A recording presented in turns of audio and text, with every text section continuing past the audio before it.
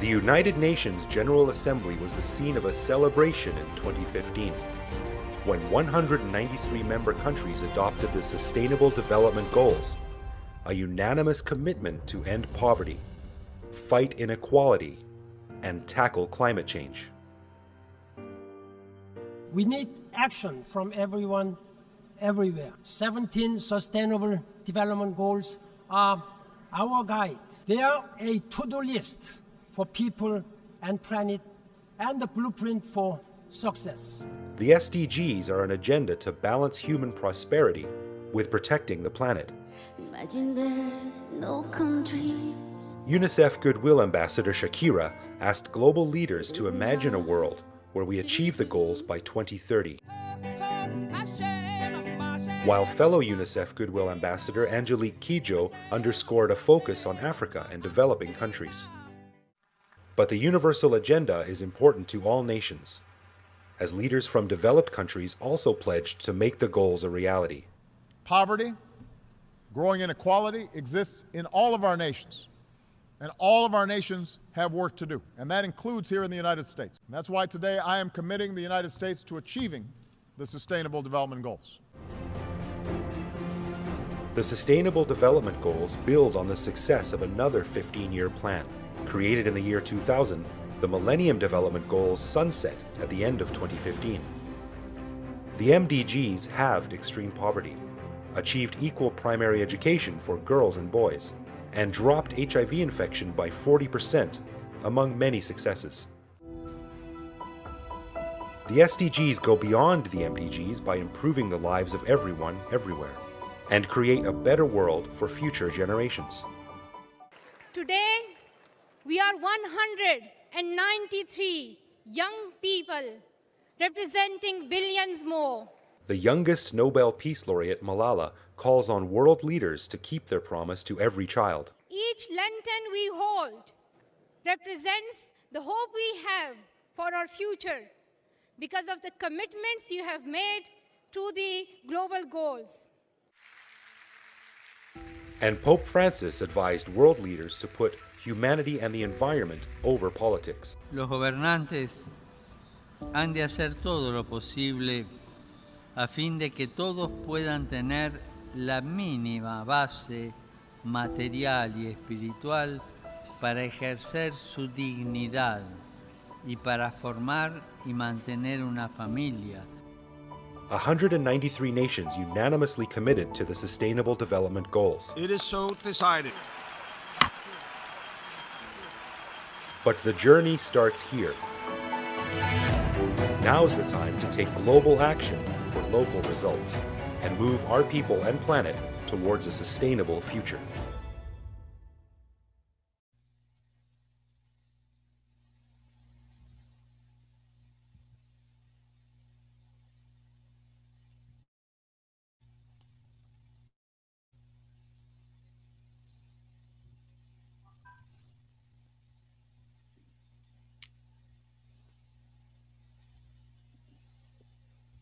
Thank you very much. We're going to leave the floor to Ricardo Arzuaga.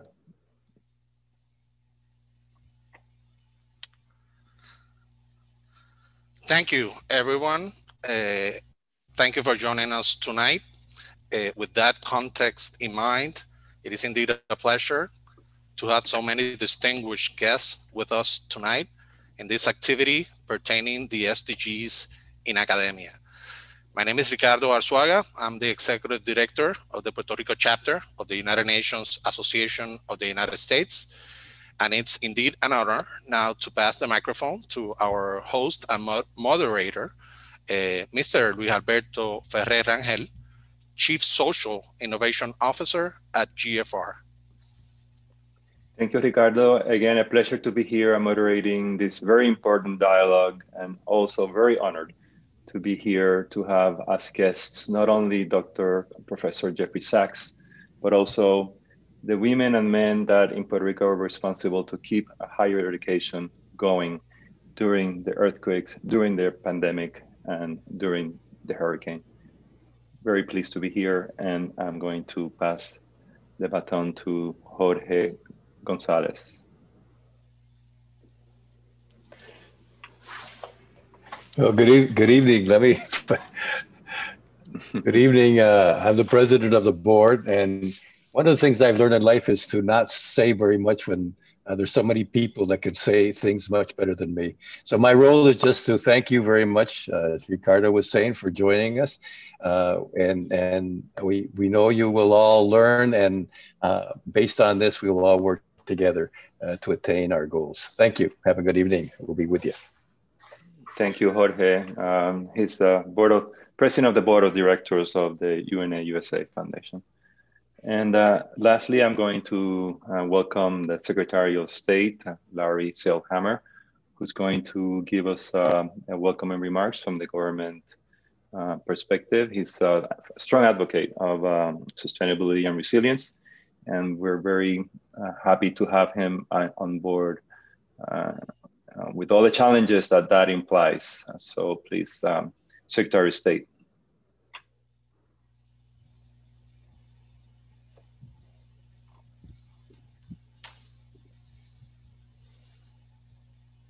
And I believe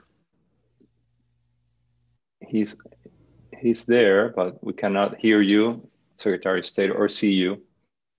Maybe our friends from the control room can help us. Here we go. Am I on this mic right now? You are on mic, sir. We cannot see you yet, but we can hear you. Okay. How about now? Now we can see you and hear you. Here we go. Welcome. Thank you. Well, my greetings to all the participants in this conservatory, in which the main subject is Sustainable Development Goals for 2030, as established by the United Nations Organization. I appreciate the invitation made by our moderator and organizer of this event, Mr. Luis Alberto Ferrer, in a collaborative effort between the Social Innovation Division of GFR and the chapter of Puerto Rico with the United Nations Association of the USA. As well, my recognition and appreciation to Professor Jeffrey Sachs, Executive Director for the Center of Sustainable Development Program at Columbia University. As you know, the United Nations created a set of 17 distinct but correlated goals to guide global development targeted at year 2030. Although each of the 17 goals might have a different or unique strategy, I firmly believe that various, not to say many, have a common denominator. That is global warming and climate change. As of 1988, through the initiative of the United Nations, the Intergovernmental Panel on Climate Change was created, composed by over 100 countries all over the world, and with the designation and participation of their best scientists. By 2013, 25 years from the initial date of the IPCC, a determination and resolution was issued indicating that global warming dominant cause was produced by human influence. The scientific data obtained from numerous studies establishes astonishing results.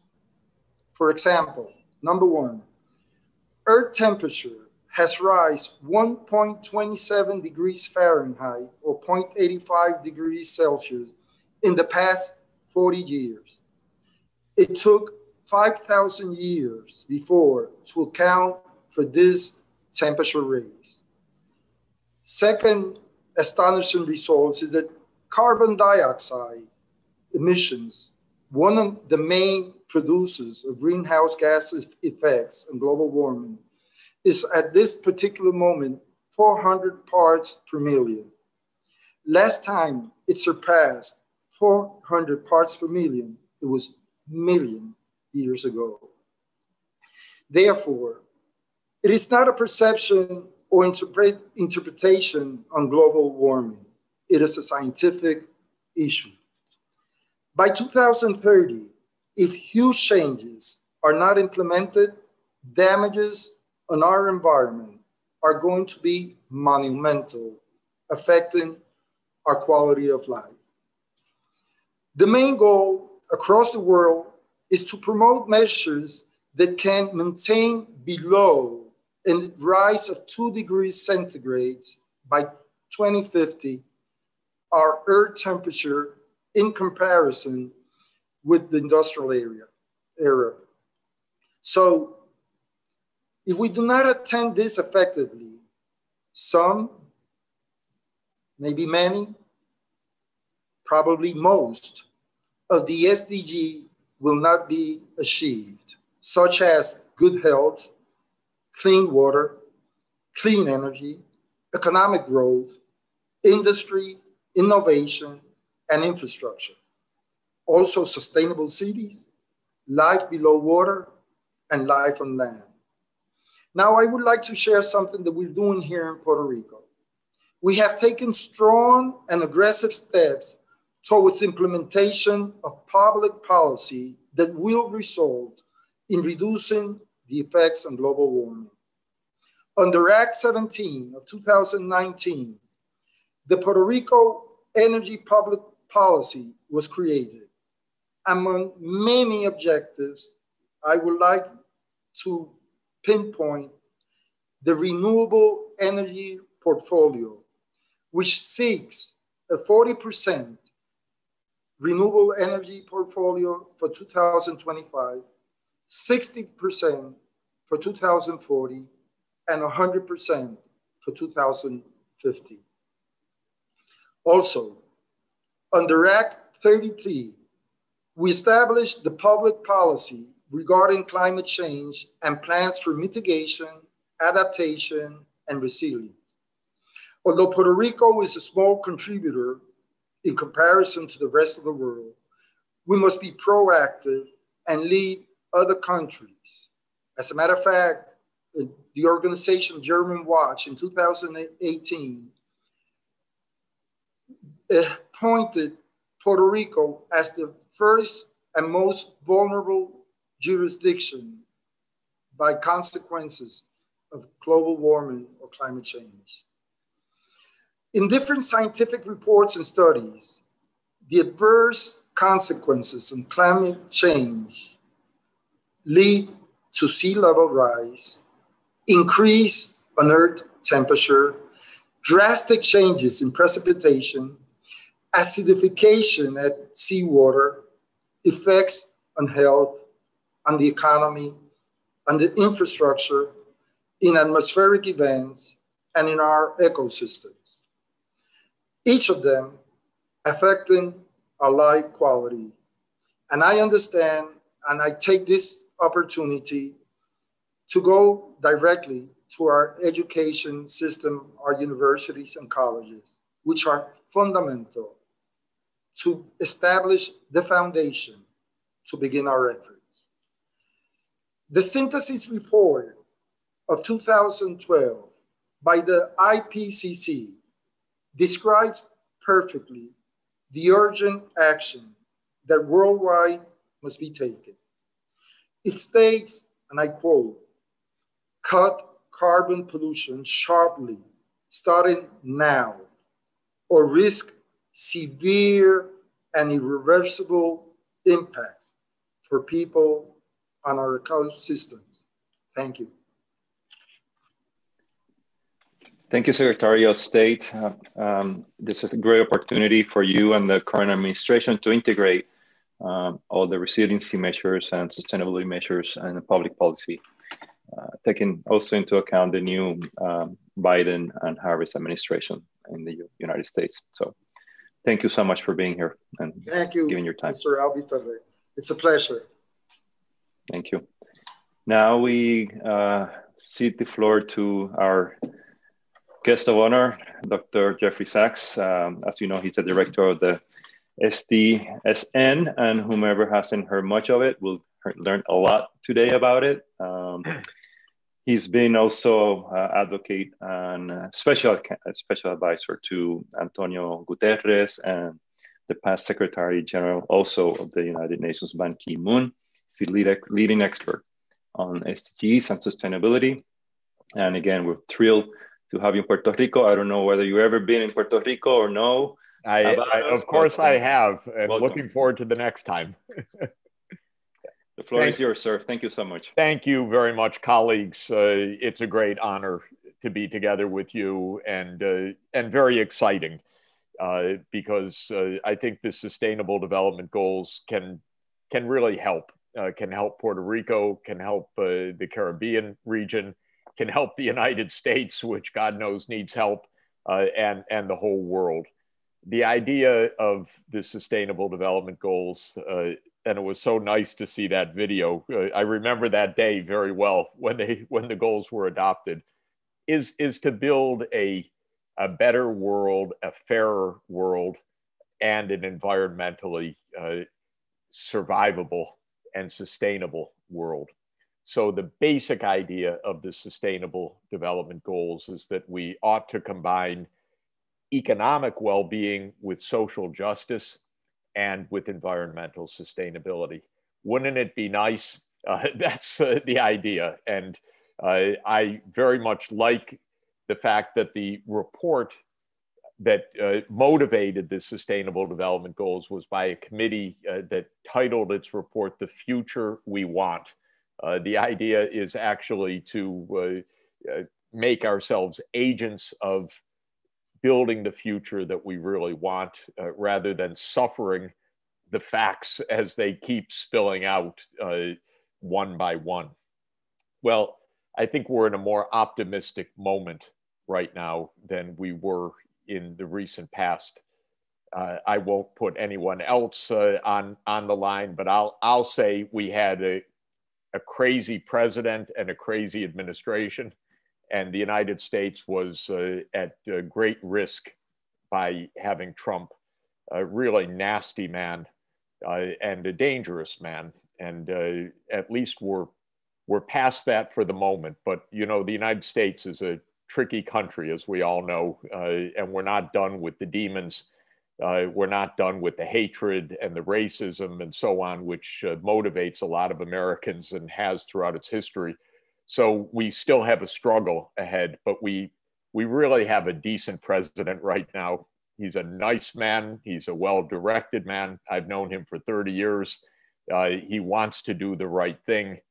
And I'm very excited about that. And we're also meeting on a good day when Congress has passed a good piece of legislation that's going to give help to people that need it, to people who are unemployed, people who are displaced, to state and city governments. If you could believe, Trump hated the cities and he just didn't want to help American cities. But now we have some legislation and some funding also to fight the pandemic. That was another insanity of 2020. If you can imagine, I don't know what it's like in Puerto Rico. I don't know the details, but we have lost 525,000 Americans from COVID. Unbelievable, showing what terrible governance means. It means mass suffering and mass loss of life. Well, the Sustainable Development Goals are the opportunity to do something better. Incidentally, I don't know if President Trump ever said the words Sustainable Development Goals during his whole administration. I don't even know if he said the words separately. I never heard him say sustainable for 4 years. I don't think he ever said the three words in a row. I have spent just about every waking hour on the SDGs since they were adopted, working with the UN and for the UN to try to help pursue the goals. And we had no support whatsoever. But we do need to help inform the Biden administration about the goals, because they need reminding, and they need reminding that this is for all parts of our country and all of the diverse realities that the United States faces. And I think the realities for Puerto Rico are very distinct. And I would like to do anything to help you through our network and through the work that I can do. It happens a little bit by coincidence that I was actually asked by the governments and the UN country teams in the Pacific Island states to work on the vulnerability of the small island developing states just recently. And I'm going to be working with the SIDS group in the UN to produce a multi-dimensional vulnerability index. And we've just been discussing that in the last few days, but most of the countries on that list are your neighbors. And a lot of the problem is the problem of the Caribbean region, which, as the Secretary of State has just reminded, is incredibly vulnerable to the climate change taking place and many other related problems. And Secretary of State, I wouldn't say that it was not mainly your responsibility. Puerto Rico created none of this problem. It's pure victim of this problem. This is, mainland industry, which has been the main contributor. Puerto Rico, last time I checked, is not a main oil, gas, or coal producer. So I don't think you had anything to do with this, but you are absolutely in the front line of the damage. And Hurricane Maria and Hurricane Irma and Hurricane Dorian, and the Caribbean is getting smashed by this. And where is the help? Where's the recognition? Where are the investments for resilience and for adaptation, which are essential? These storms are going to come with, I'm sad to say it, but they are going to come with increasing intensity and increasing frequency. The sea level is rising. The pressures that are going to come from this are absolutely real, and it is not free to do this adaptation. And Puerto Rico needs help. The Caribbean needs help. We need to have really a much more sensible regional policy, because the shocks are getting worse, though with ingenuity, the safety can still improve. People's lives can be saved, structures can be made more secure, readiness can be increased, protection can be made against flooding and other kinds of damage.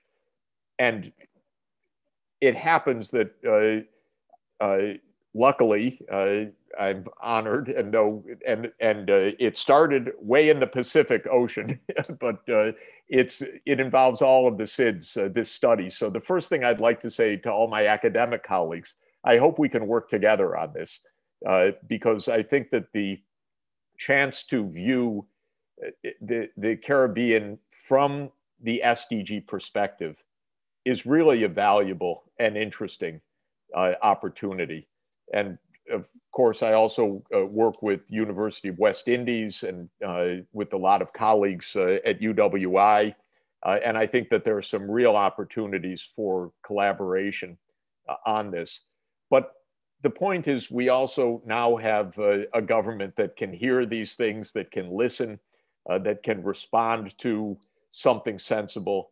Honestly, it was impossible for the last 4 years, just sheer nastiness. And if anyone pointed out vulnerabilities, he would put the pain in even higher, I'm afraid. But now we have a chance, and we should use this opportunity to say that Puerto Rico has the following challenges on the Sustainable Development Goals. And there are several. It's not only climate change. It is on many of the goals. And with a clear accounting of what the SDGs show, where the gaps are, where progress should be made and can be made, I think we can get a good hearing on this right now and actually make some very practical proposals for Puerto Rico, but I would say more generally, we need help throughout the Caribbean region because it is a regional crisis and some regional opportunities also, and a regional economy that has a lot of shared interest in protecting tourism, protecting safety, and building an infrastructure that is suitable for the realities of the 21st century. The SDSN, let me describe to you briefly, when the first idea of having sustainable development goals was raised back in 2012 at the what was then the 20th anniversary of the Rio Earth Summit. And it was back in Rio that the group met. And actually the Colombian government was the one that recommended having sustainable development goals. I immediately said, that is a great idea, because I was working on the MDGs and the SDGs would just change one letter. So I thought that was very clever and convenient that we could go from MDGs to SDGs seamlessly. And as soon as that happened, I spoke with the Secretary General Ban Ki-moon about the need to mobilize universities as part of the response to get our scientific knowledge, our engineering schools, our public policy schools, law schools, public health institutions, and so on, working on these goals. And so Secretary General created this network, the Sustainable Development Solutions Network. We have now about 1,400 universities around the world working together on the Sustainable Development Goals. And we need very strong role of Puerto Rican universities in this. And you have my full support to do that. So I would love to have that engagement. What the universities are doing is upgrading their teaching programs so that they're teaching sustainable development, which is a really interesting thing to teach because it's not any one discipline, it's problem solving about energy systems, about climate, about public health, about fighting poverty, creating good jobs, social protection. So it's really a cross-disciplinary education, which I find very, very interesting. Maybe I don't know much about anything anymore, but I know a little bit about a lot. So that I think is an interesting approach anyway. And the universities are working very much with governments in different parts of the world to help formulate detailed plans, for example, for the energy transformation. And I've been on calls much of the day about the European Green Deal and European universities working with Brussels on their transformation. Chinese universities working with the Chinese government on China's energy transformation. Pakistani universities I was with working on Pakistan's SDG transformation. But this is a second major part is the research agenda and the work with governments to really formulate strong policies. And a third part is the work of universities to support the business sector, because all businesses really need to transform also. We're going to have different energy systems. We're going to have electric vehicles. We're going to have 5G digital services. And businesses are going to be a huge part of that transformation. And universities can train the future workforce, but also they can work with industry on technological changes that are aligned with sustainability. So this is another area. And I find it very rewarding and very promising, and believe, if I might say, that I think that partnerships of universities, business, and government are really important right now, because nobody knows how to do what we need to do. This is something different, and it's not normal politics. It's not what our departments in government necessarily know by themselves. Academics, by the way, know a lot, but they're often very impractical. So it's very good to get the academic side engaged in the real problem solving, where the Secretary of State can explain, look, this is the real problem we face right now, and help us solve the real problem, not the journal article problem, but the real academic, the real life problem that we face. And of course, business really needs skilled labor and skilled workers to be able to be on top of these changes. Time is pretty urgent. I think, I don't think I would have to convince anyone in Puerto Rico about that. We're very late in the day to adjust to these changes. It is incredible how long one can waste time, by the way. It's stunning.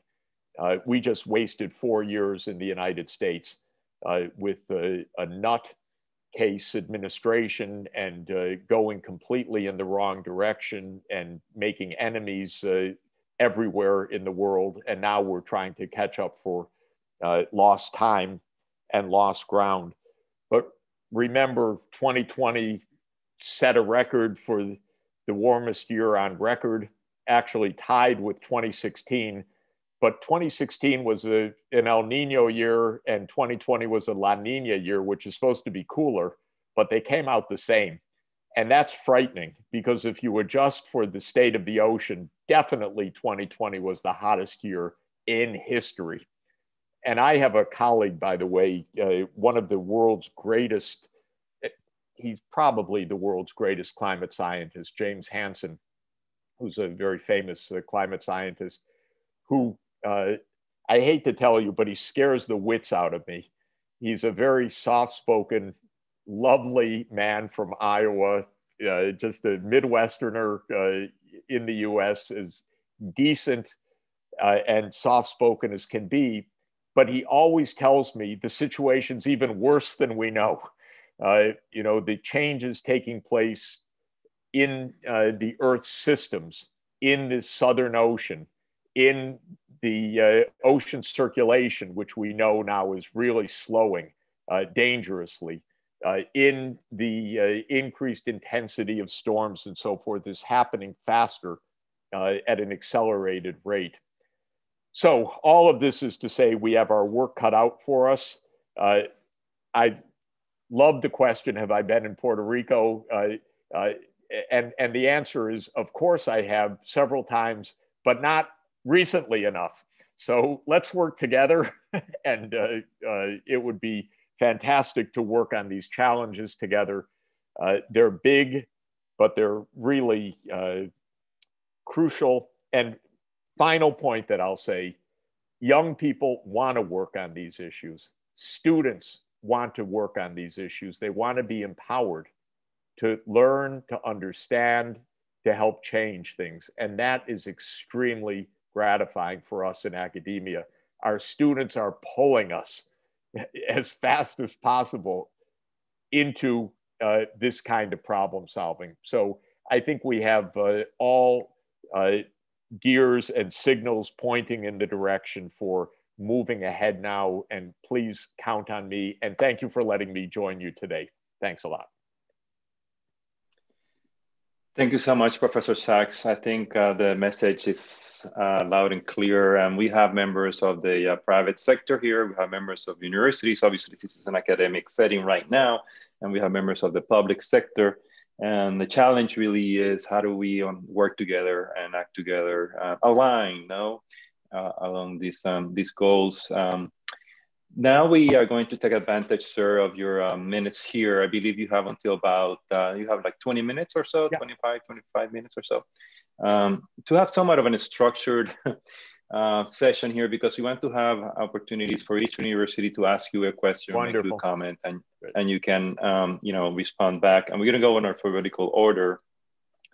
We're going to get started with Universidad Albizu, Dr. Jose Pons Madera, please. Sorry, I was on mute.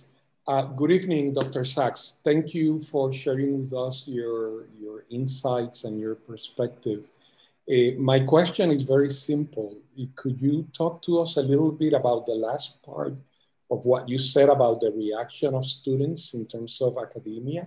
What approaches are being used? Are these in the universities where it's being implemented? Is this like curricular infusion? Because this goes throughout the whole thing. I mean, we're talking about biological aspects, social aspects, ethics, moral. I mean, I could see actually what came to my mind in reading the document is the characteristic of the educated person, which is something that university presidents struggles all the time, because when we come up with a list, it gets outdated, and we have to move to how to update that. And I may say that I see a huge link between what is an educated person and what would be someone who is educated in understanding the sustainable development goals. I mean, that's my reaction to you. I see one thing, and please let me know how this is implemented. Fantastic. I think that there are several issues, and I see it the same way as you do.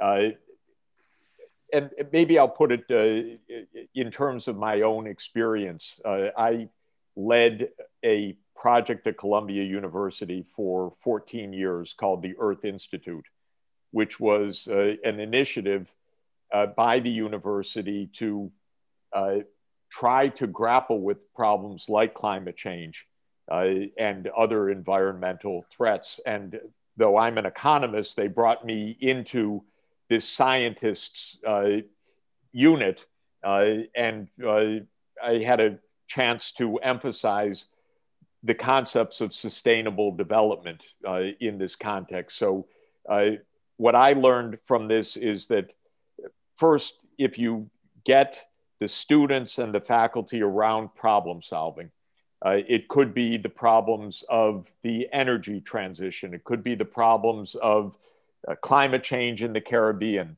or the ecological changes that are underway in the Caribbean, or it could be social challenges.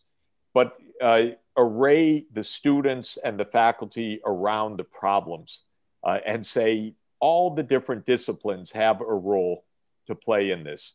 So you need the climatologists to explain the basic dynamics. You need the engineers, because the climatologists are not engineers. They can identify the problem, but they can't solve it. The engineers can generally solve the problem, but they can't turn it into public policy. You need some economists and political scientists to say, okay, now I understand what we need to do, but here's how you can do it, fitting into the budgetary process, the political process, and so forth. You need the social psychologists to explain, here is why Donald Trump doesn't get it, or whatever the question is, or here is how to get an educated public around this. And I really like what you said. I'm spending a lot of time with ethics right now. And I spend a lot of time at the Vatican, actually, in the Pontifical Academy of Sciences and the Pontifical Academy of Social Sciences, because the Pope has issued phenomenal encyclicals that are so interesting. Laudato Si and Fratelli Tutti, his two great encyclicals. One is about how to address climate change from an ethical point of view. And Fratelli Tutti, his new encyclical, is about how to work together across ethnic, racial, geographical lines. And it's a wonderful document, by the way, really something very special. But if you don't teach ethics, it's also hard to get this engagement. And I can tell you, I have a PhD in economics. I did not have one day of formal ethics education in undergraduate or graduate. Of course, I had something, but it was not proper education. So some decades later, I'm spending a lot of time with philosophers and a lot of time with moral philosophy. And I kind of wish someone had banged it into me 40 years ago. Thank you, Professor Sachs. I think the challenges we're facing also in universities is integrating knowledge, and how to break the silos of the scientific thinking divorced from the religious thinking or ethical thinking. Absolutely. Let's go to American University. Licenciado Juan Nazario, please, Squire. Yes, good evening, Dr. Sachs. Thanks for the time you're spending with us and all your knowledge. I would say that you almost answered the question that I had, but let me tell you, here in the institution, we started working last year regarding the Sustainable Development Goals. And we've done several things, but as you may know, many things has been postponed for the next fall because of the challenges that we've been facing. But I can let you know that the young people, our students, they're very eager to start working with this. We have had some opportunities to meet with them, to exchange our views in this matter. And they're very aware. They're very aware of what's going on because what they have faced here in Puerto Rico because of the natural disasters and what we're facing with the COVID-19. And also, they're very aware of what was happening in the mainland because of CNN, right? So you mentioned the last 4 years, and it was a learning experience for everyone. So we're very excited because we know that they understand that there are big challenges ahead, but also great opportunities. And as professionals, as entrepreneurs, but also as citizens of the world. And they're young. Most of us, I hope that we all have many years to spend together and talk about this. But their perspective is as a young generation. And they're very worried, they're very concerned, but they are committed, and so are we. So I would like to have the opportunity to meet with you and work in this area in the near future. Again, thank you, and you have all our support.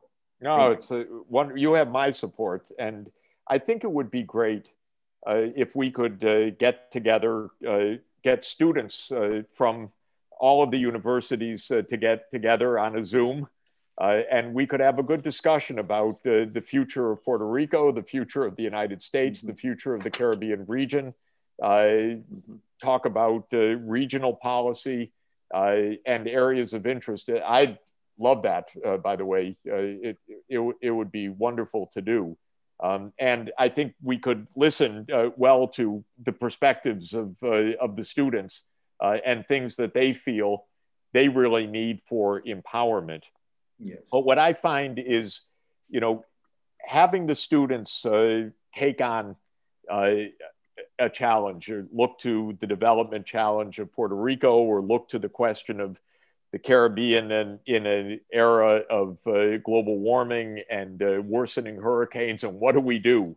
And what are some of the best approaches and what scientific research can be done and so on, we would find a lot of energy, a lot of really bright, obviously very bright students, but a lot of very bright ideas. And then one of the things that this network can do is connect the students with faculty from any part of the world. What's happening in another place? What's happening in East Asia with the typhoons? What are good ideas, that we can exchange across geographies? And it would be fantastic to do that. It is one of the lessons of COVID is that we've learned how to Zoom well. So we could do that with the students sometime soon. Thank you, Professor Sachs. Let's go to Universidad Central del Caribe, Dr. Waleska Crespo.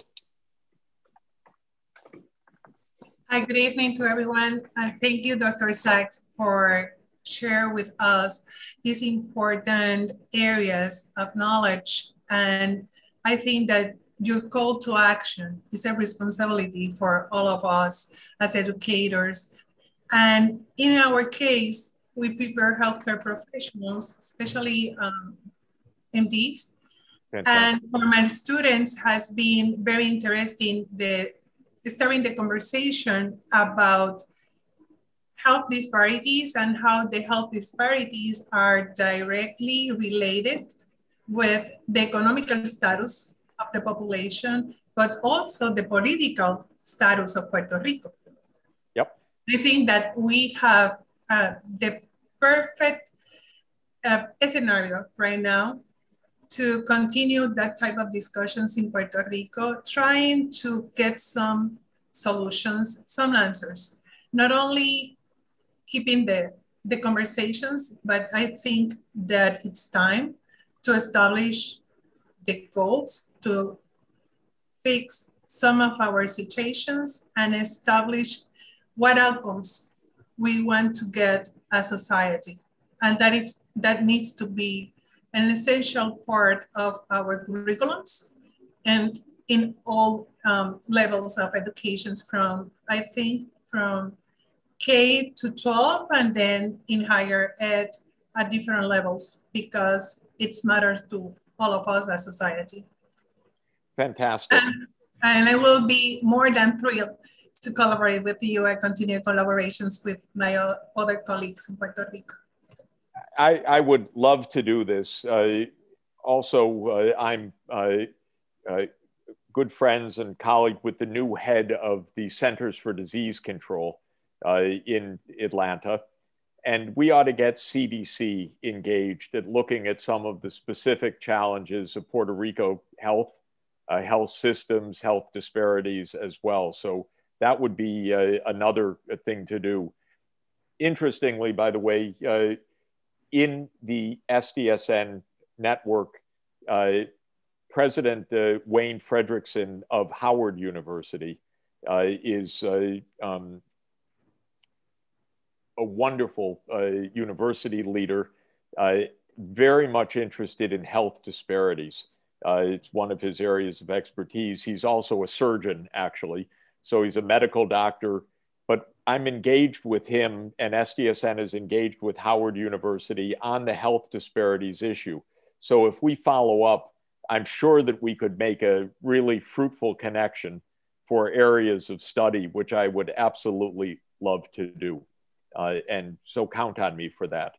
And I am sachs@columbia.edu. So very easy, SACHS at columbia.edu.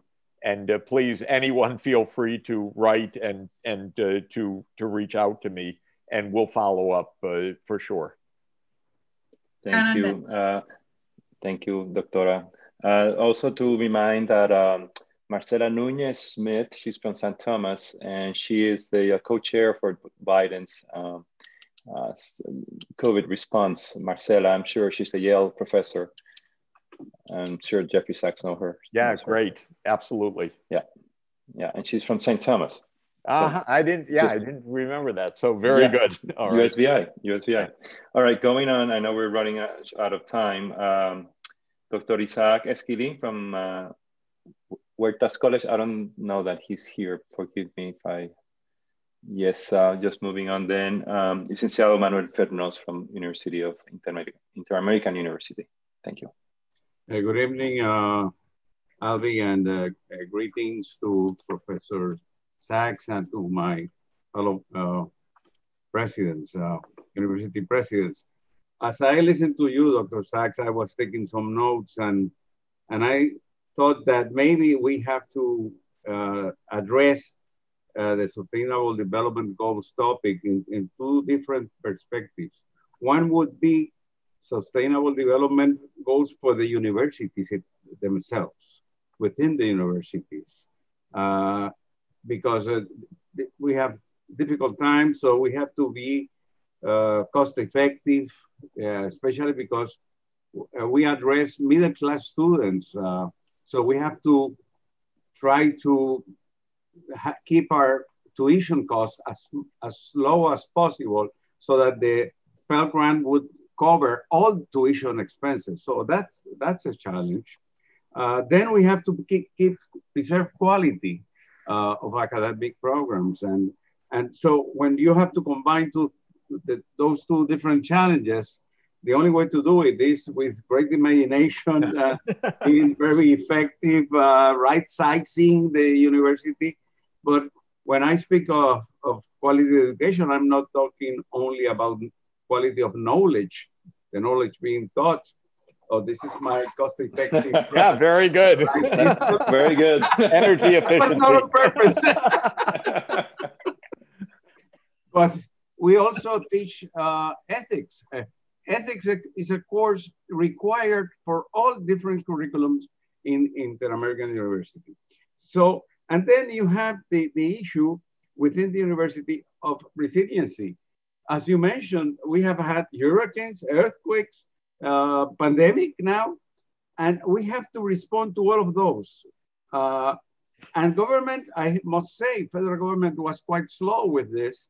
So we have to work with our insurances to repair, prevent damages before the hurricanes, and then we have to repair after the hurricane and do it fast so that we could go back as fast as possible for reopening the university for the students.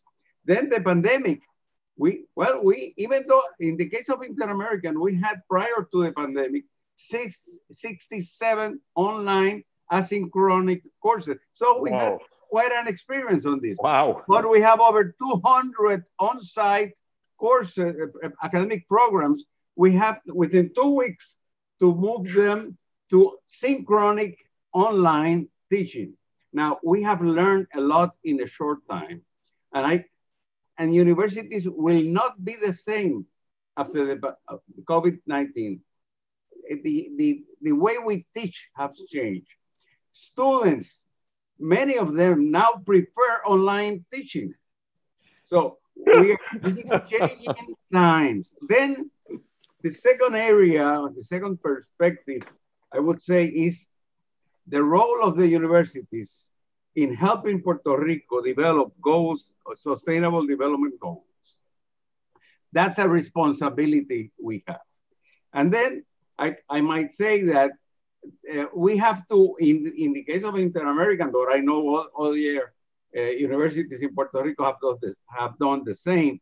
We have we have a strategic plan, a 4-year plan. Every year we renew the plan, we update the plan.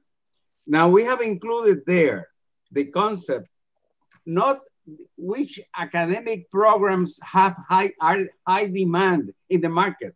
No, the question we are answering is what knowledge, what expertise, what capacity our graduates need to have so that they will develop a new Puerto Rico. Mm-hmm. The new Puerto Rico we want. And that's fantastic. That's considering, of course, the development of Puerto Rico and sustainable development of Puerto Rico. Now, one issue we have here is that that's the way, that's our vision of Puerto Rico. Now, my question is, do we have a common vision for Puerto Rico? The private sector, the government sector, do we share a common vision for Puerto Rico? The answer is no. But the SDGs can provide that answer. I think we have to work on that. We have to work on that. Let's go to the answers. Thank you, Licenciado. Are gone, so. Yeah, let me thank you very much. Sorry. Let me give you just a quick reaction. First of all, I think, yes, we will have new kinds of education and new kinds of universities. We just did a survey among my staff in SDSN. When do you want to come back to the office? And the answer was never. You know, people are really getting used to working at a distance. They will come in a day a week maybe, but we're really going to change how we work and how we teach. The online can be very effective actually for a lot of the teaching. Obviously, you know, and you're doing it. It can also save a lot of money actually, both for the students and so on. But we have to figure all of this out. And I think it's an extremely interesting time for us as universities to do that. let me mention one other basic point, which is obvious, but I think important. The universities in Puerto Rico need to play a unique role within the US academia in understanding the Caribbean, obviously. No one but people living in the Caribbean can understand the Caribbean challenges, the realities, the history, the ecology, the climate risks, and all the rest. And so there's a special role of universities in general in understanding the local context and the regional context. And you know how ignorant of geography mainland America is. Unbelievable, actually, unbelievable. But it means that we really need your leadership, both for, of course, Puerto Rico's own future, this goes without saying, but also for the regional understanding, for the regional ecology, what to do about hurricane risk, what to do on all the other topics that we're talking about. No one but you can figure this out. This is for sure. It can never come from Washington. It can never come from outside. No one cares enough to figure it out, frankly. And so in this sense, you know, the intellectual leadership that the universities can provide is uniquely important for this challenge. And I think it's just very exciting, you know, to have that leadership. And it's like we've all been saying, it's what the students also want and what they need for their empowerment. So thank you very much. Great observations. Thank you, Professor Sachs. We have 3 more institutions, sir. Can you spare a few more minutes? Yeah, I have a hard, sorry that I talk so long. I have a hard stop at 6:12. So my time, so in 8 minutes. Okay, all right. We'll make sure that we get as many people as we can in. From the Catholic University of Puerto Rico, Mr. Jorge Vélez Arrocho.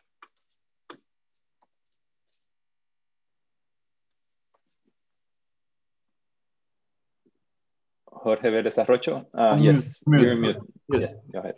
In your recent book, The Ages of Globalization, Geography, Technology, and Institutions, you emphasize the need for new methods of international governance and cooperation to prevent conflicts and to achieve economic, social, and environmental objectives aligned with sustainable development.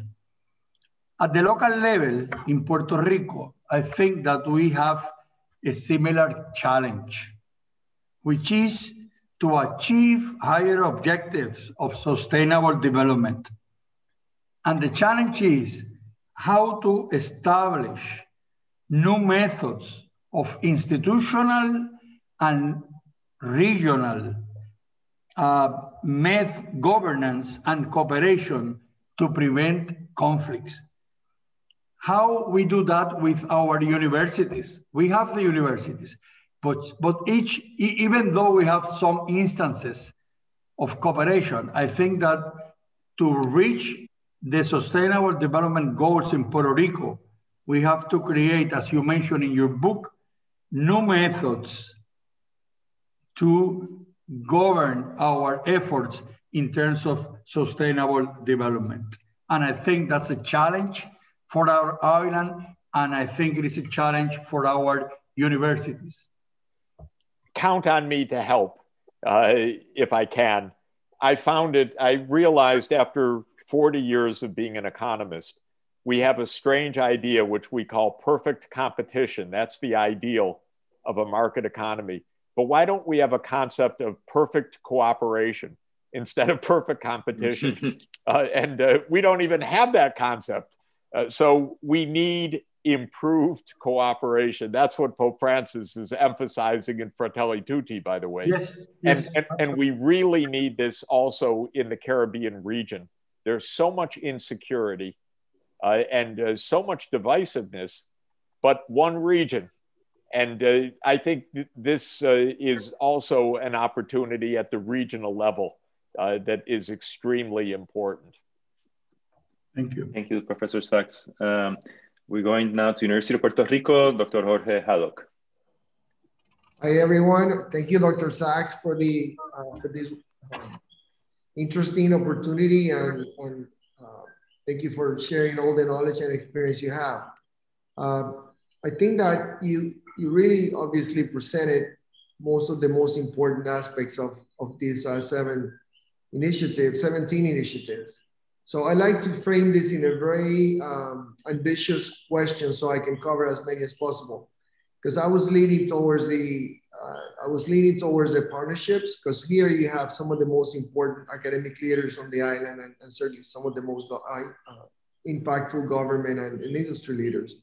So I was leaning towards what are the best practices that you found in creating these partnerships. But in my ambitious question, I like to go back in the late 70s and 80s when I was working in my PhD dissertation. It was on energy planning. And frankly, 40 years later, you see that the cost alternatives haven't changed much. I mean, we've made progress on energy, solar energy and wind, but not really that much for 40 years. It's 4 decades. So I think that if we project this to the future, what I'm thinking is that it can be a cost-effective solution. And you mentioned ethics, you mentioned the moral dilemma. So how can we really address it? And I mean, I'm talking about energy as an example, but it applies to virtually all of them. I mean, I'm an engineer, but well, I've also been a business school dean. And you can talk about the cost effectiveness or the cost impact on virtually any of the 17. I mean, how can working towards the 17, most of those 17 is also going to be beneficial financially and economically for any country in the world. But it can be cost. It has to be more, I mean, it has to be a moral dilemma question that we pose ourselves. So in my ambitious question would be, how can we partner up to really make both arguments in a way that we can really move the needle and say, how can we, for the people that think it has to be a cost solution, cost-effective solution, we use some of those arguments, but for really the strongest arguments have to be, this is a moral dilemma that we're facing and that we have to leave a legacy for future generations.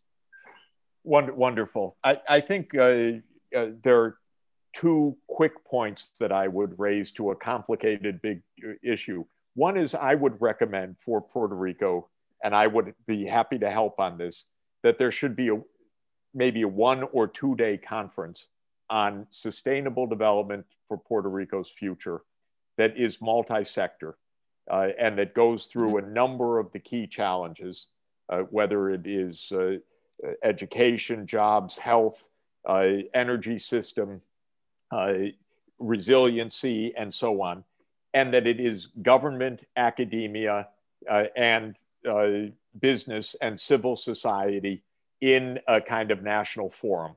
And this could be, planned for 3 to 6 months from now, but a real opportunity to put the goals there and then to have a national discussion around them that is all the stakeholders.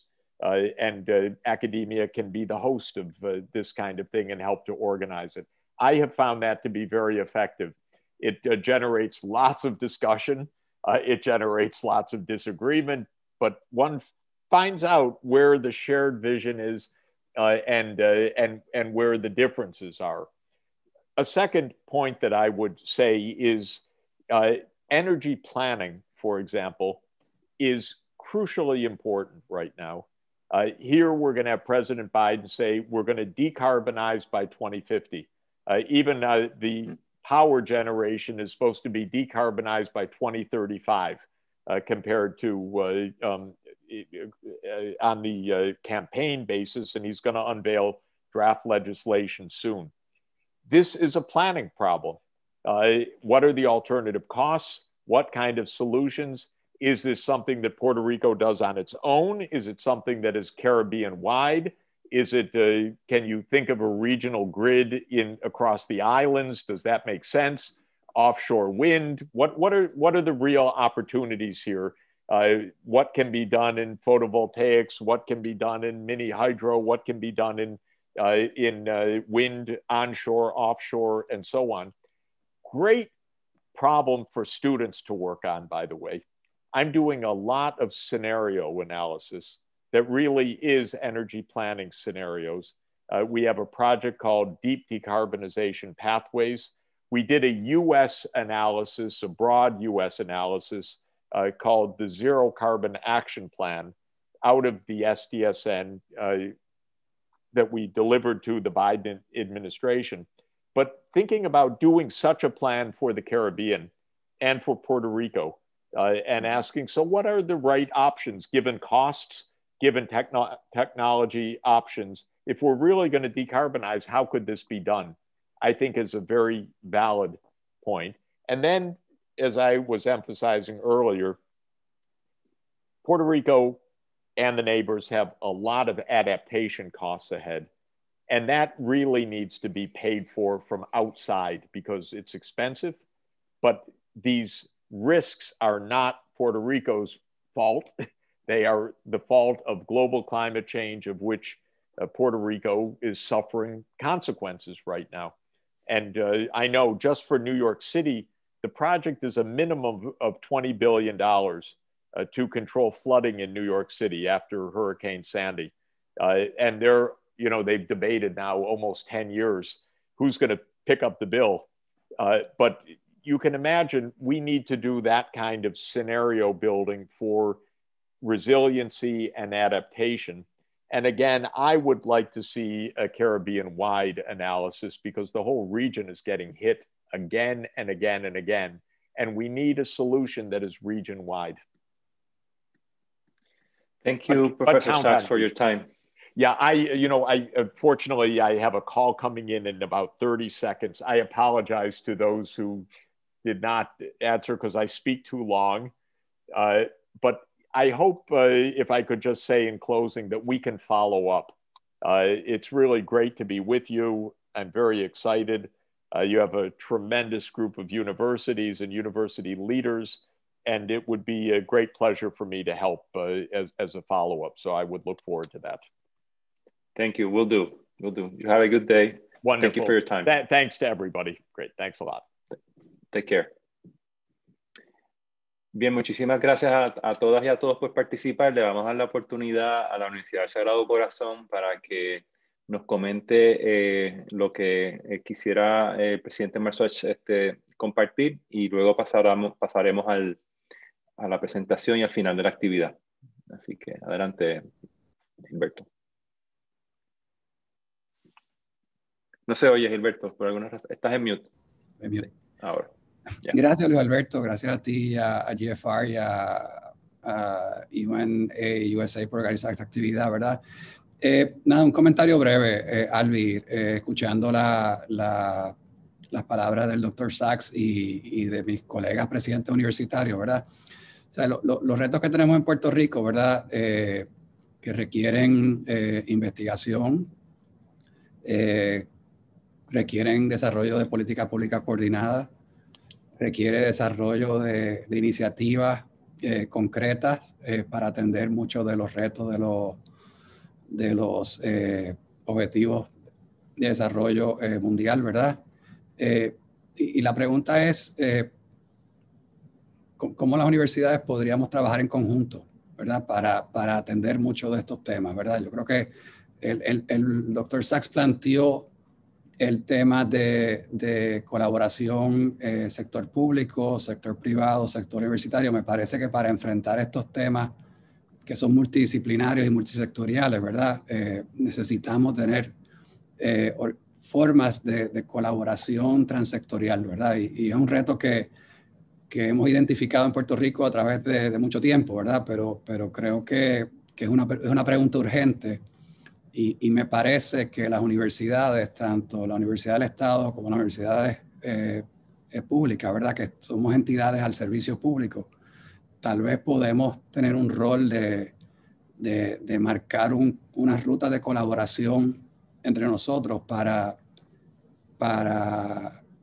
abrir el camino para atender estos temas. Necesitamos coordinar estrategias de investigación, necesitamos coordinar estrategias de políticas públicas, necesitamos coordinar estrategias de desarrollo de iniciativas.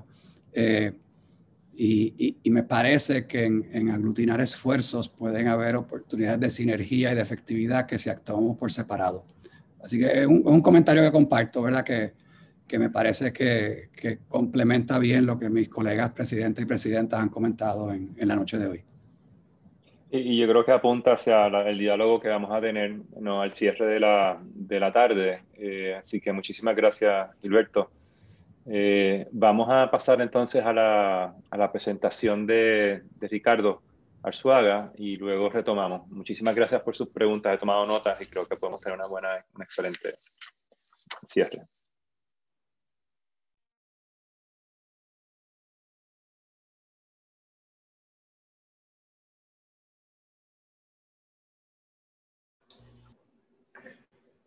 Está en mute, Ricardo. Muchísimas gracias, Luis Alberto. Muchas gracias por esta primera parte de la actividad.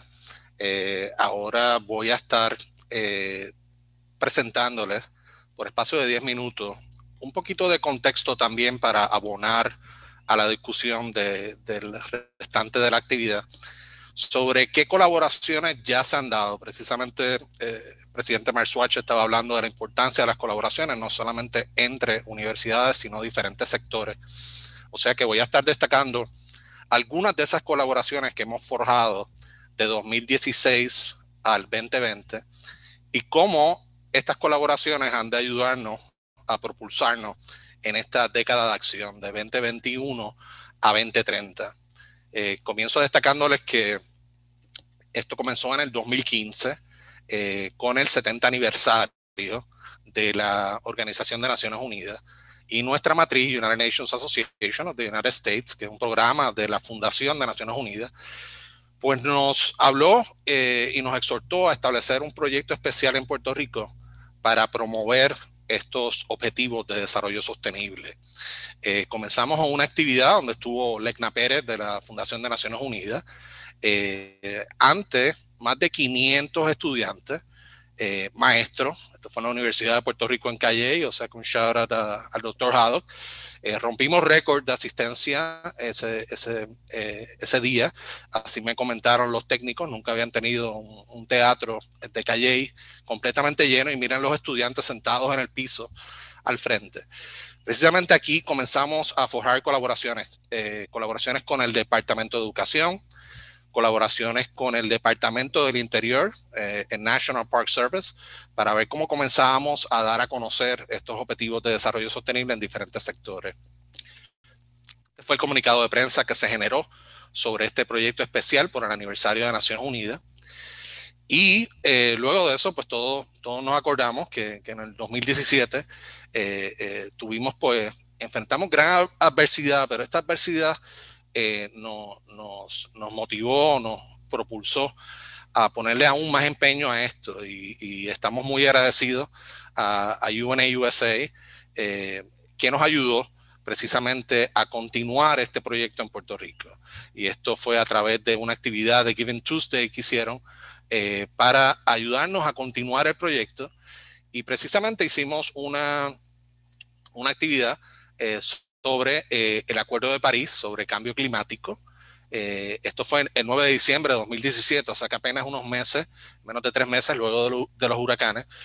Lo hicimos con generadores de FEMA en CROE, que es el Centro Residencial de Oportunidades Educativas en Ceiba. Y básicamente fue una excelente actividad donde los estudiantes tuvieron la oportunidad no solamente de hablar del Acuerdo de París sobre cambio climático, sino también desahogarse un poco y dar su perspectiva sobre cómo Puerto Rico puede ayudar en el tópico de acción climática. Algo interesante que pasó y UNAUSA fue quien nos conectó, fue precisamente un pedido que recibimos del portavoz del secretario general de Naciones Unidas.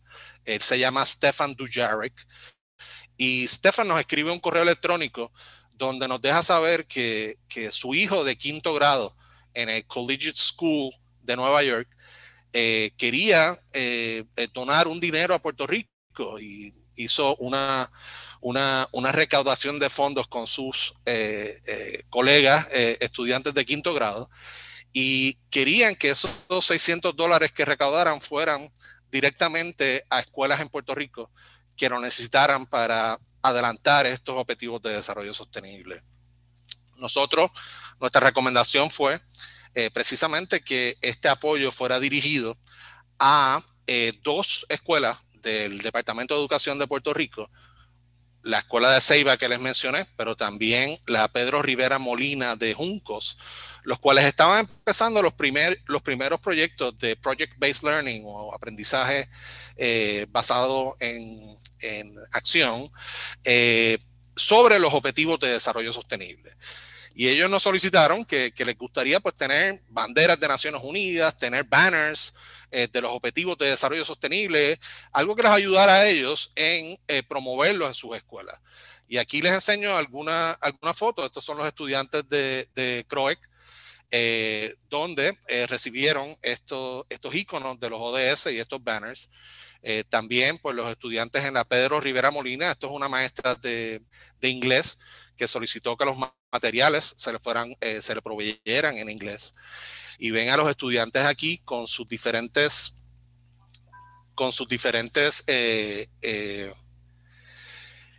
iconos de los ODS, y también firmaron una bandera para agradecer a Julian Dujaric por esta aportación que les hiciera. Usando esta historia como inspiración y pendiente para asistir a otros colegios de K-12 en Puerto Rico que puedan integrar los ODS, vamos a estar colaborando bien de cerca con el Sustainable Development Solutions Network, precisamente de Profesor Sachs, y un programa que han desarrollado que se llama el Global Schools Program. Hay miles de colegios que están precisamente integrando este programa, y este es el tipo de acciones concretas que podamos hacer en Puerto Rico para integrar, como sugirieron ustedes mismos en el panel y como sugirió el profesor Sachs, cómo podemos envolver a la educación K-12 con todo esto hacia la década de acción de 2021 a 2030. Este es el logo del Global Schools Program, y verdaderamente tienen una variedad de publicaciones de lecciones para el salón de clase en español por el doctor Fernando Reimers de Harvard College, que son excelentes para aplicarlas en Puerto Rico. También estamos trabajando con diferentes facultades de educación con el fin de desarrollar contenido totalmente pertinente para Puerto Rico y con estadísticas relacionadas con Puerto Rico, para que los estudiantes empiecen a bregar con estos problemas y a ir plantando esa semilla en la mente de nuevas generaciones de estudiantes sobre la importancia de la sostenibilidad y los objetivos de desarrollo sostenible en general. Otra importante iniciativa para avanzar los objetivos de desarrollo en Puerto Rico era unir precisamente a las partes interesadas. Y eso entiéndase, pues, gobierno, el sector privado, la academia, la sociedad civil, en un sistema colaborativo que le hemos llamado el Grupo de Trabajo de los ODS en Puerto Rico. Este es el logo que se ha creado para este grupo. Actualmente está compuesto por más de 70 organizaciones y más de 180 personas, seres humanos, que son los colaboradores o representantes de estas organizaciones en este ecosistema de colaboración. Voy a estar enfocando el resto de mi presentación en los componentes principales o en la función principal de este grupo de trabajo, que es promover, integrar, avanzar, medir y financiar estos objetivos de desarrollo sostenible en Puerto Rico. Empezamos, y el primer test de este grupo de trabajo fue precisamente la visita en Puerto Rico de una expedición científica apoyado por el gobierno de España, el cual llegó a Puerto Rico en enero 2020. Muchos de ustedes no escucharon esto porque estábamos en el medio de terremotos, como ustedes recordarán y como hicieron hincapié en sus presentaciones. Este fue el comunicado de prensa cuando el velero Acuarela de la expedición Oceania llegó a Puerto Rico. Ahí les tengo que destacar algunos de los colaboradores en este grupo de trabajo, comenzando con Para la Naturaleza, que fue el coanfitrión de esta expedición, pero también al Servicio Forestal, a Puerto Rico al Sur, Customs and Border Protection, local guest, el Consulado de España en Puerto Rico, San Juan Bay Marina, Bombazo Dance Company. Eso es colaboración y las colaboraciones no son fáciles. Es importante que la gente se conozca y esto fue un excelente ejercicio que hicimos en Puerto Rico para recibir estos científicos en Puerto Rico. Estos son algunos de los jóvenes que estaban en la conferencia de prensa en San Juan Bay Marina y luego fuimos directamente, ahí viene la bandera de España del catamarán, una foto grupal previo a visitar el proyecto TRACE, que es un proyecto sobre el impacto de cambio climático en bosques tropicales. Es el primero, el único en el mundo que está bregando con esta investigación y es parte del Instituto de Taxonomía Tropical. O sea que ahí los estudiantes tuvieron la oportunidad de ver ese proyecto científico en acción y ver precisamente pues todos los componentes que envuelve. Esto es parte del proyecto metido en nuestro bosque nacional, el Yunque, y por supuesto tocando dos de los ODS, acción climático y vida en ecosistemas terrestres. Este fue el comunicado que sacó Trace sobre esa visita. Y luego el segundo día fuimos exclusivamente para la naturaleza, nos extendió la cortesía de abrir la Reserva Natural Las Cabezas de San Juan para esta expedición. Ahí se continuó el documental sobre este proyecto con staff de Para la Naturaleza, donde les dejaron saber a todos los participantes lo que estaban haciendo y la importancia de estos ecosistemas en Puerto Rico. Fernando Llovera estuvo con nosotros durante la tarde y fue un excelente día. Este fue el segundo día de la expedición. Luego, al otro día, fuimos a Ponce. Pocos de ustedes, y yo era uno de ellos, desconocen que hay un monumento sobre la abolición de la esclavitud en Ponce, que es el único en el Caribe. Y precisamente ustedes se imaginarán que estábamos precisamente en el medio de los terremotos, pero todo este grupo de ponceños que nos recibieron, a la verdad que nos dejaron saber cómo para ellos fue un stress relief el estar con nosotros esa tarde filmando allá en Ponce con grupos culturales que estuvieron con nosotros y los temblores en esta ocasión fueron temblores de cultura que tuvimos allá en Ponce con esta expedición, también dejando saber qué estamos haciendo y la importancia de los objetivos de desarrollo sostenible también en la cultura y también en ese monumento histórico que pocos en Puerto Rico conocemos. Este fue el comunicado de prensa que se desarrolló sobre esta expedición. Y entonces destaco que otro importante componente de promover los objetivos de desarrollo sostenible y de promoverlos localmente fue el desarrollo de dos actividades que vamos a estar llevando a cabo todos los años. La primera es la Semana de los Objetivos de Desarrollo Sostenible en el mes de septiembre y la otra, la actividad Metas Globales 100 por 35 en Casa Bacardi. Ya las hemos llevado en dos ocasiones. La primera la hicimos en colaboración, una vez más, destacando las colaboraciones, la importancia de estas colaboraciones. Lo hicimos con el Exploratorio, el Museo de Ciencias de Puerto Rico, y preparamos todo un line-up durante toda la semana de presentaciones pertinentes sobre los objetivos de desarrollo sostenible. Importante destacar que más de 60,000 personas han visto los videos que se presentaron esa semana. Y es importante destacar cómo esa pandemia, ese Zoom connection que nos hablaba el profesor Sachs, que ahora todos somos expertos o por lo menos no estamos reacios a utilizar la tecnología, cómo también nos puede ayudar en esta gran gesta de dar a conocer los objetivos de desarrollo sostenible en Puerto Rico. Este es el banner en Casa Bacardi, que estamos colaborando con la compañía porque es una compañía que está bien envuelta, bien comprometida con los objetivos de desarrollo sostenible alrededor del mundo y tiene un gran impacto en Puerto Rico, una gran huella. Aquí está la destilería de ron más grande de nuestro planeta. O sea que era importante para nosotros empezar esas colaboraciones con el sector privado y que nos ayudaran en promover estos ODS en Puerto Rico. Como estábamos destacando en la presentación de Sachs, los estudiantes de ustedes en las universidades están locos porque ustedes los apoderen y los ayuden a promover estos objetivos de desarrollo sostenible en Puerto Rico. Y tengo que destacar dos de los miembros del grupo de trabajo, que son grupos de jóvenes Enactus y JCI Puerto Rico, quienes están precisamente, mira lo que Enactus ha hecho recientemente, unos retos con los objetivos, se llaman 17 metas, un propósito, y han hecho un llamado específico para la juventud en Puerto Rico para que se envuelvan en estos diferentes retos relacionados con los objetivos de desarrollo sostenible. Pero es como decía el profesor Sachs, más allá de un curso curricular, es acción.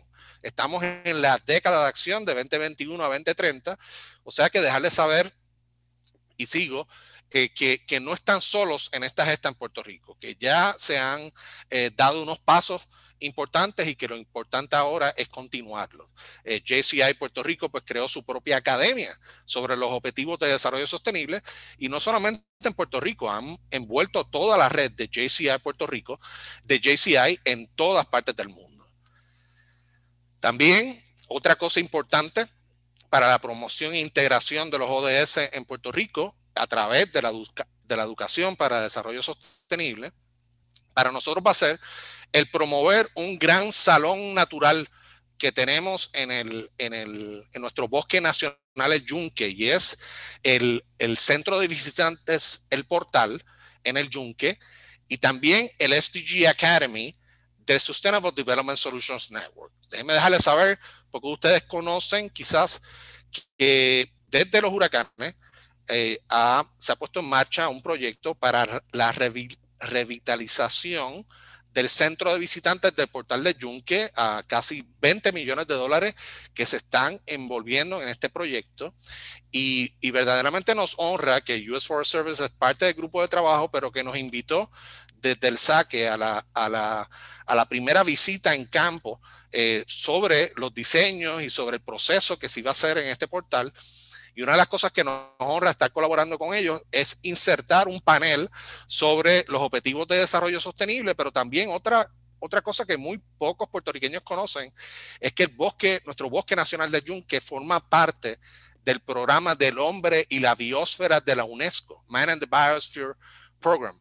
O sea que eso es algo que se va a destacar también en ese panel y nos honra ser parte del mismo. Y como estaba mencionando ahorita, él no tuvo la oportunidad de destacar que el Sustainable Development Solutions Network ha desarrollado una gran universidad global que toda la facultad de ustedes y ustedes mismos pueden entrar, y es precisamente Free Open Educational Sources de los más grandes expertos en el planeta en desarrollo sostenible. Es importante destacar también que una de las publicaciones disponibles es el Laudato Si, que él estaba mencionando, del Papa Francisco. Es uno de los cursos disponibles. O sea que, imagínense, no tenemos que reinventar la rueda para que en Puerto Rico todos conozcamos sobre desarrollo sostenible, y particularmente que nos podamos enfocar en aquellos ODS que nos interesan a nosotros y a su facultad y a sus estudiantes y a ustedes personalmente. También otra iniciativa importante es cómo integrar el sector privado, como estaba mencionando Marzuach y algunos de ustedes durante sus preguntas y comentarios. Y precisamente pues dimos los primeros pasos en esta dirección en el 2019 con una colaboración con el Pacto Global de Naciones Unidas. El Pacto Global es la red de negocios de empresas más grande del mundo, con más de 10,000 compañías comprometidas con avanzar los objetivos de desarrollo sostenible en el mundo. Y comenzamos con una actividad por invitación de Invest Puerto Rico y también Álvarez Díaz Villalón, la firma de arquitectos que son parte del Pacto Global de Naciones Unidas, y nos exhortaron a invitar a Adam Gordon, que es la persona que está aquí, a dar una presentación durante ese evento en el Centro de Convenciones en Puerto Rico. Como ven, su presentación, SDGs for a Post María Puerto Rico, muy pertinente, y precisamente compartió con todos los presentes cómo esto es un gran framework, un gran marco para negocios responsables basado en declaraciones y convenciones de Naciones Unidas, que eso es lo que está detrás de los objetivos de desarrollo sostenible. También otra parte bien importante es financiamiento de estos objetivos de desarrollo sostenible en Puerto Rico. Más allá de la monumental tarea que tiene el honorable Larry Selhammer a través del Consejo de Reconstrucción de Puerto Rico, pues más allá que eso, hay socios colaboradores en el grupo de trabajo como Kiva, Causa Local y como Filantropía Puerto Rico, que han sido y serán instrumentales en este proceso también de financiamiento. Primero que nada, pues Causa Local está proveyendo acceso a capital a muchas empresas que quieren ser sostenibles desde su creación. Ellos ofrecen préstamos de hasta $15,000 con 0% de interés y lo han hecho a más de 200 empresas en Puerto Rico.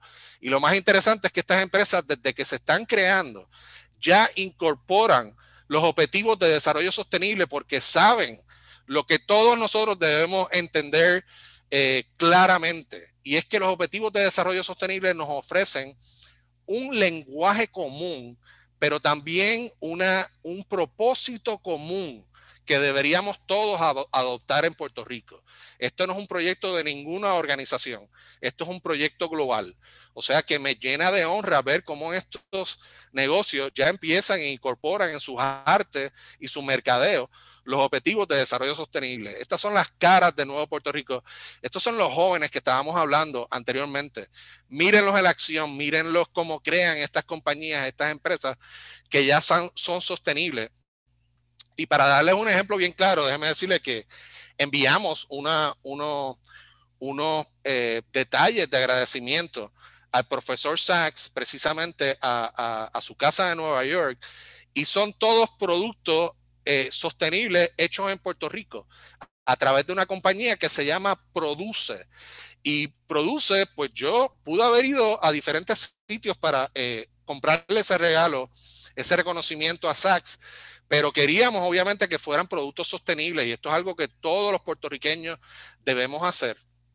Y en el caso de filantropía, es bien importante también cómo nos damos cuenta que la filantropía a nivel global, desde las más grandes organizaciones como Bill and Melinda Gates Foundation, muchos de los cuales están interesados en hacer inversiones en el mundo académico, están pidiendo que las propuestas estén alineadas a los objetivos de desarrollo sostenible. O sea que agradecimos de gran manera, de sobremanera, esa invitación que nos hiciera Filantropía Puerto Rico.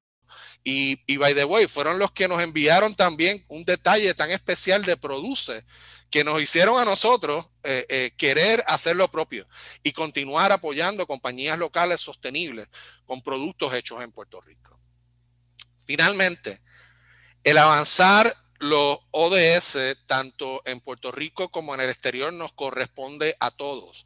Y estábamos hablando anteriormente, y por eso destaco a Albi y a Luis Alberto Ferrer por todos los artículos que ha escrito relacionados con los objetivos de desarrollo sostenible, pero también dejarles saber que hay unas redes, unos networks que es importante que ustedes se unan. O sea que el profesor Sachs no les destacó esto, pero yo aprovecho para así hacerlo. Hasta el momento, la Universidad de Puerto Rico y UNAUSA Puerto Rico son los únicos miembros del Sustainable Development Solutions Network que él dirige. Y precisamente su staff me destacó que por favor les dejara saber a ustedes que están abiertas las convocatorias ahora de marzo a junio. O sea que exhorto a cada una de las universidades que se encuentra presente en esta actividad a que se unan a este gran network, a esta gran red global, que como dijo él, está compuesta por 35 hosts nacionales, tiene 12 regionales y casi 1,500